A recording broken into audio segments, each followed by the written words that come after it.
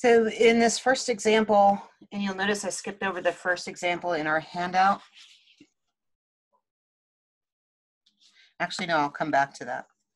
We will do that one. Again, just ignore the references to energy here that you see in the handout. We're going to come back to that after we cover energy in the next unit. So this is example 2. Let me make a note of that. This is example 2. So these are two things sticking. These, believe it or not, these two railroad cars have the same mass. And this one is just staying put.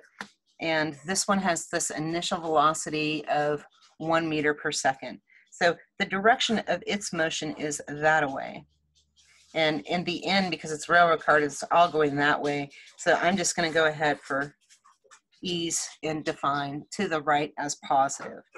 So I have mass A times VA plus mass B times VB equals, now they're sticking at the end, so mass A plus mass B times V prime. Now this simplifies nicely, because I look at this, I'm like, that one goes to 0. This thing is starting off at rest. So what this is saying is that mass A, VA, divided by the sum of these masses equals V prime. And this is where you all send me notes and you say, but we don't know what the masses are. Holy heck, how do we do this? And the reason why I'm writing this out is that if mass A equals mass B, and what I really have here is mass A plus mass A, or just mass plus mass. So this side of the equation would become 2m. This side of the equation would become 1m. So I have mass times VA divided by 2 times mass equals V prime. Masses cancel.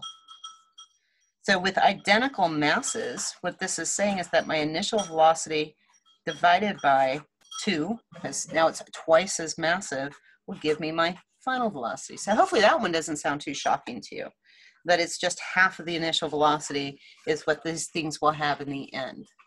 So this would be 12 meters per second is V prime.